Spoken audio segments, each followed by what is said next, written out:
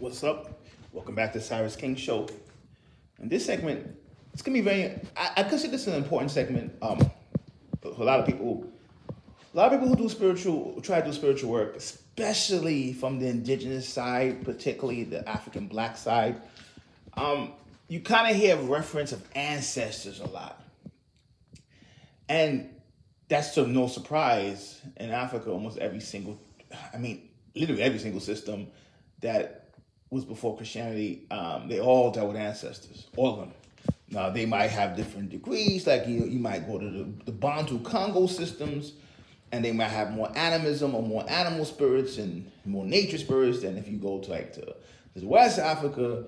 Those systems might have more humocentric forces that eventually people will call Loa or Orisha, right? And you go to East Africa, it depends where, but pre-Islam, pre-Christianity, you kind of dealing with Zaz and, that's just kind of related to the same Islamic spirits that the Arabs worship before Islam. But even they were the ancestors, right? So regardless if you dealt with from the East, kind of Arabian affiliated spirits, they still dealt with ancestors. You go to Congo, or the Bantu peoples, they definitely dealt with ancestors, as well as a kind of more shamanistic feel. And then that's no question, you go to South Africa with Songoma, you definitely get a kind of shamanistic style system, but ancestors again. So it's no surprise that people would say ancestors. Here's the problem though. Okay, there's making offerings to them, right? Feeding them. Okay, get that. But then it's like using them in your magic, or using them, I guess, in your spiritual development.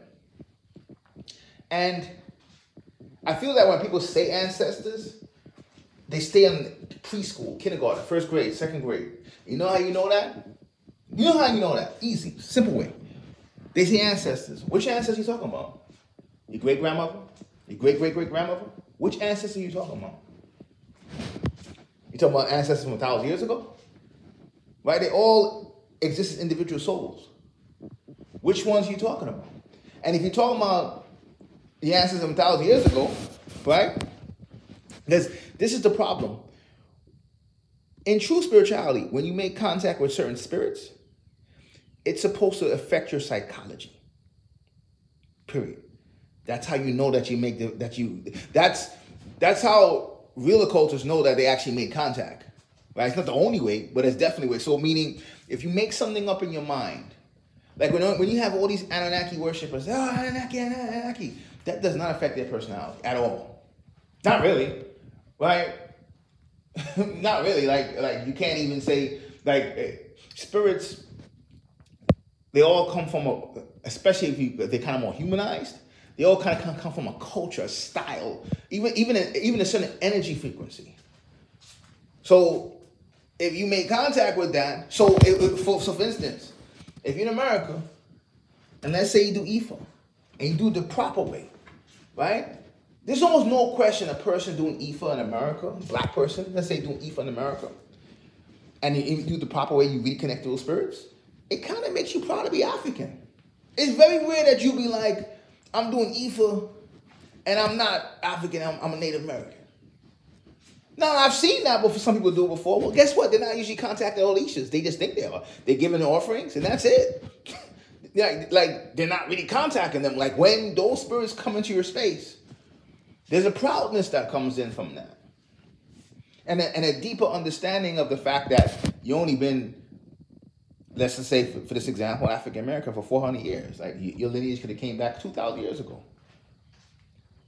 But, like anything else in the spiritual world, you can make stuff up in your mind. And unfortunately, 8 out of 10 people are making stuff up in their mind. Hence why regular people see them and they think they're crazy, or they sound crazy, or they can't be grounded. Because don't just say answer. What does it mean? In fact, even when some people say, we didn't come from animals, we were never... When people say monkeys, it's not a monkey. We have the same ancestors. Humans are primates. We have the same ancestors. So it's kind of like somebody in between, right? That's not true. We didn't come from that. Playboy.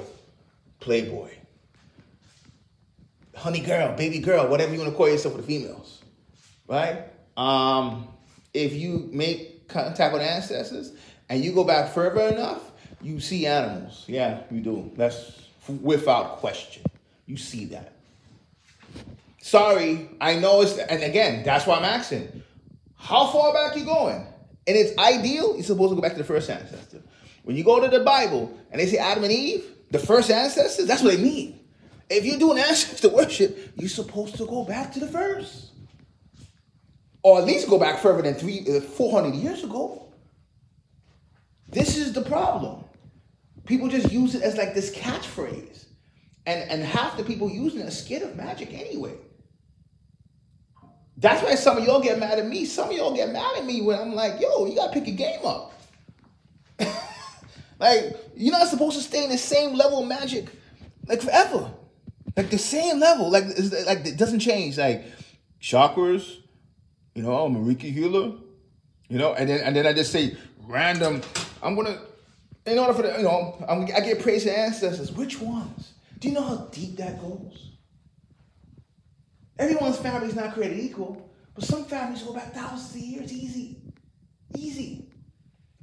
And the ones that don't is because, and that's another thing where I'm gonna close this video out, where then you have the flip side of this. Because remember, from the Aborigines, Australia, Native Americans, North, South America, to the Africans, even the Europeans before Christianity, like ancestor communication, I don't like to say worship, ancestor science was a thing that almost all cultures practiced, right? Eventually, when that started to erode, and then that, you can't just blame Christianity, even the East. A lot of the Eastern lineages now, when the concept of marriage eroded, and they looked at marriage as something that was a detriment to spirituality, and having kids was detriment to spirituality, obviously that weakened their ancestral lineages. That type of stuff wouldn't fly in Africa. So that's why for Africa, forget about who was the first race. When it comes to the ancestors, like that doesn't, like I said, east, west, north, south, it wouldn't matter. Wouldn't matter, right? Especially in the past, before Islam and Christianity. So, one problem is, on another level, when you're in the physical, you can go into the ancestral plane when you sleep, right? You could. When you're dead, you can't. You can only stay in the ancestral plane. Okay. What does that mean? Well, in the physical, that means that when you're an active witch, an active magician, you actually have more energy. And when you have more energy, again, this is not you guys now. You guys now will stay on chakras all day. You guys will stay on how to fast all day. Like, listen, after 4 or 5 years, you're supposed to know how to fast. It shouldn't be a 15, 20 year, yes, you can add new, you can add new techniques, you can add new, styles, dry fasting, all that type of stuff, but that should not be a topic for 20 years. I'm sorry. It shouldn't, right? So not the way you are now, but when you're in your higher state, in the physical, no spooky shit. They supposed to take orders from you. That's how it was in the past. We direct the ancestors, not the other way around.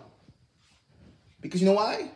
There's higher planes than the ancestral plane. The ancestral plane is in what some people call the astral plane. What about the planes that's purely mental? And when you're in a plane that's purely mental, you don't need an offering. So for all the, I know this is kind of hard for some people to understand. If you're a spiritualist and you've been practicing for a while, you have whatever name you want to call it. Either you want to call it astral plane, the plane of more energy. Then you have the mental plane, which is more thought. When you're in the mental plane, you're in a higher state. You don't really need offerings as much. Just saying. So if they're in the ancestral plane, you can have, yes, it's good to have allies and it's good to have extra eyes telling you what's going on in the physical because they can see the physical easier. We can't, it's harder for being in the physical and see the ancestral plane. The ancestral plane can see the physical. So it's like having another set of eyes. Cool. But you should not be running the family like you on the mental plane like you're some god.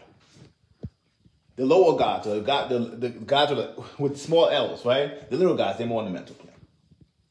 Hence why people think they're gods. And if you get certain ancestors who become exalted, they go there too. But even on a different level. Where if you give them offerings and partnership, that's it. They don't need it. It's different. somebody on a lower plane should not be running shit. But it's hard to see that because everyone stays in kindergarten or first grade when it comes to ancestor stuff. So, whatever you practice, try to take that information and try to go at whatever you practice with some new eyes. Cyrus King. Till next time. Peace.